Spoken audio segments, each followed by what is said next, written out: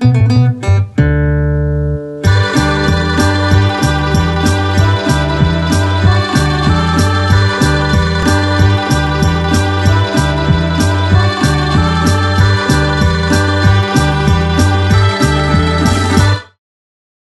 morning, everyone. So I will dive in directly to my presentation, Sustainable Food System, a Paradigm Shift. I think much has been said already about COVID-19. So for my presentation, I would just like to focus on how this global pandemic has exposed the fragility of our broken food systems, its inherent inequalities and injustices, and how nature is very much interlinked. Over the last several decades, we have seen profound changes in the way food is grown, processed, distributed, consumed, and wasted, which have resulted in the creation of food systems that increasingly push climate change, biodiversity loss, shifts in nutrient cycles, particularly nitrogen and phosphorus, and land use beyond the capacity of our planet. The increased occurrence of viruses is closely linked to food production and profitability for big industrial corporations. Investments reach forests and smallholder farms, even in the remotest areas, driving deforestation and development, which lead to disease emergence. The disturbance through conversion of forests and lands caused previously boxed-in pathogens to spill over into local livestock and human communities. Although we have this problem now of the pandemic, we are also saying that it is closely linked to the productivist narrative. While COVID-19 is a major threat to food security, we all know that the state of food security and nutrition, even before the outbreak of COVID-19, was already alarming. Some staggering data on the state of food insecurity and malnutrition were already presented on day one. Like climate change and other challenges that family farmers are now facing, our broken food systems are results of a cycle of destructive practices and policy choices that worsens imbalances of power. A lot of it has to do with the way we view food systems. The prevailing narrative is one many people call feed the world, or productivist narrative, which focuses on the quantity of food and calories produced. It is based on assumptions that we need to double food production by 2050, maximize yields, and base our production on export-oriented models from the global north. Efforts to minimize the social, health, or ecological costs are considered but seen as less important than the goal of increasing food production to feed the world. And because of this narrative, the full picture is often lost from view. Here, I would like to highlight how data show that increase in agriculture has already far outstripped the population growth.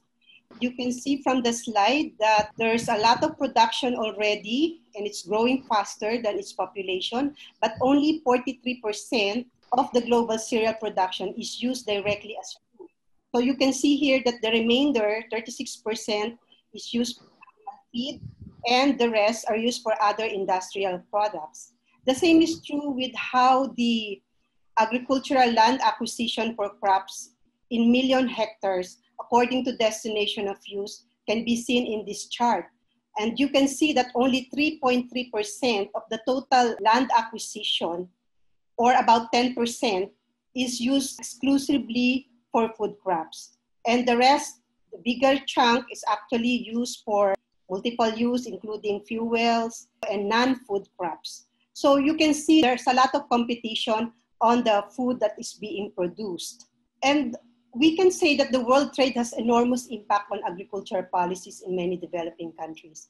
Rather than providing the population with food or promoting the development of domestic markets in rural areas, government and local elites frequently pursue the primary goal of generating foreign currency and tax revenue from agricultural exports. So you can see from the graph how the least developed countries have higher imports than exports. And apart from minerals, the 48 poorest countries of the world, or the LDCs, have hardly any other export products than agricultural commodities. So neglecting domestic food production in favor of the cultivation of cash crops has caused high import bills for them. As net importers of food, our countries become dependent on world market prices, over which we have no influence. The least developed countries and the poor in rural areas are the losers of global trade and its ongoing liberalization. As net buyers of food, we are extremely vulnerable when there are pandemics like what we have now.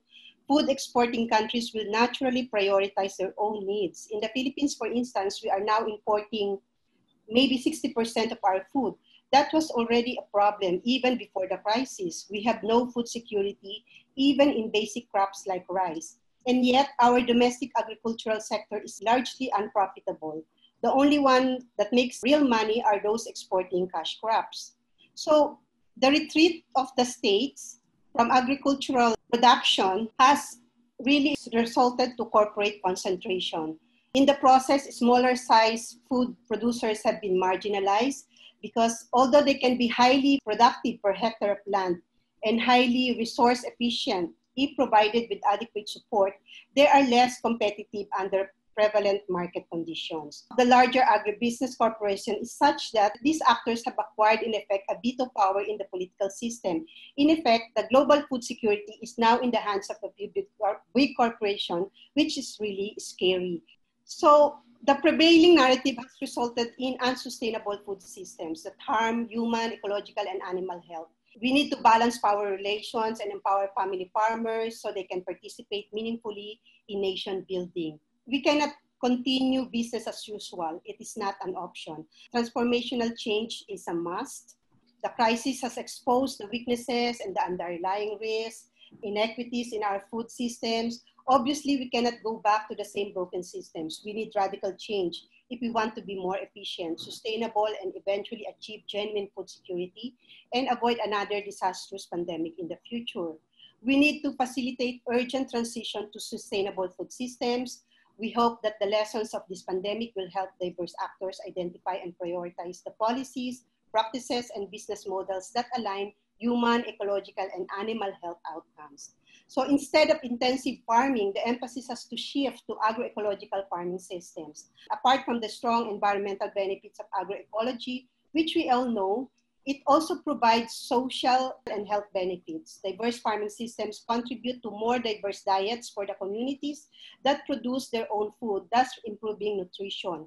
We need to rebuild our local economies based on agriculture. The first and foremost requirement is to accept the important role of agriculture can play in revitalizing the economy in the years to come. The economic concept that encourages farmers to be forced out of agriculture to the cities where cheaper labor is needed has to change.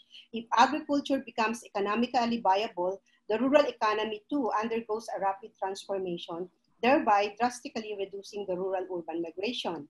Local food system can be rebuilt through appropriate investments in infrastructure, packaging and processing facilities, and distribution channels, and by allowing smallholder farmers to organize themselves in ways that yield economies of scale and allow them to move towards high-value activities in food supply chain.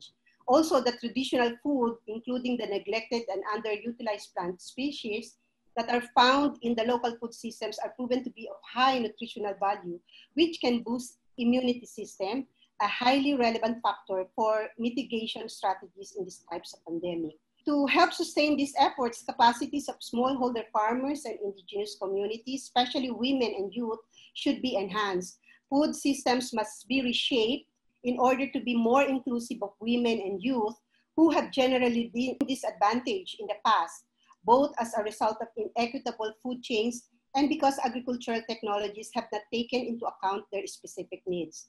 Governments could achieve this by providing strong support to this particular sector based on the provision of public goods for training, storage, and connection to markets and on the dissemination of agroecological modes of production. We need to bring back the integrity of scientific research as a public good. The intellectual property regime has eroded the values of scientific researches in such a way that most agricultural researches now are done to serve the interests of big corporations instead of serving the family farmers. Sorry that I don't have much time to elaborate on all the items that I provided in the slide, but just to leave you this quote which I don't remember anymore where I get it. I hope this will inspire us all to move towards a better, sustainable, and resilient food systems for all. Thank you. Mabuhay ang pamilyang magsasaka.